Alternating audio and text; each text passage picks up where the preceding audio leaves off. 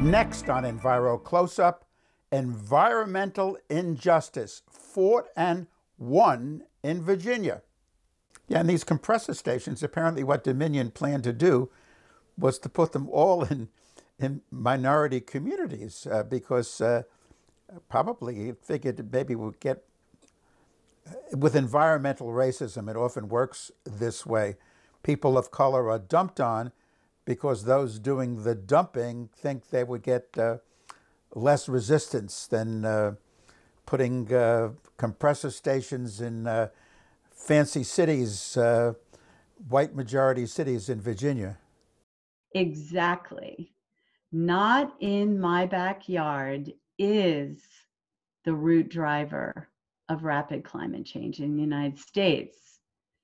Because toxic polluting corporations are paying a lot of money in campaign donations to both sides of the aisle in Virginia, they decide that the cost benefits of racism are that they won't have the voice or the power to get their permits overturned.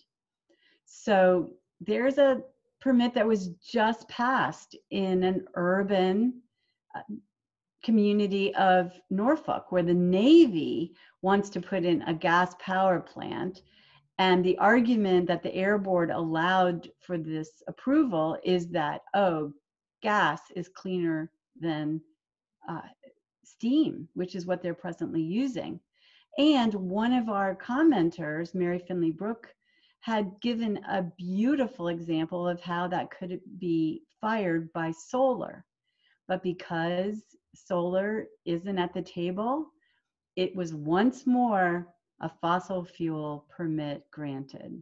I want to thank you all for being with us today on Enviro Close-up. Thank you for your great work. Thank the viewers for watching Enviro Close-up. And for more information on our programs, just click on to www.envirovideo.com. Thanks for watching.